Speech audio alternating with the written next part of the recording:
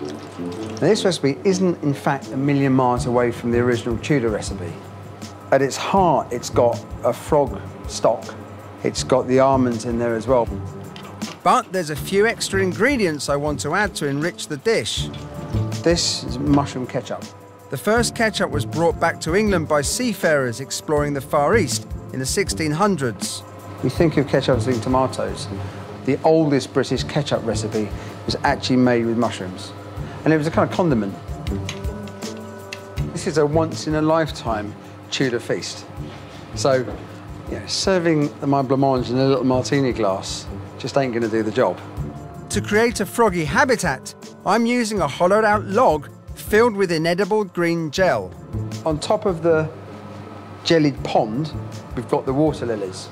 And one of the lilies has been moulded it around a bowl. And that bowl is for the blancmange. I'm completing the blancmange with some exotic luxuries of the Tudor age: violet flowers, rosewater, and pomegranate. And for the final touch, my crispy fried frog leg dippers. And there you have it, my frog blancmange in true, over-the-top Tudor style.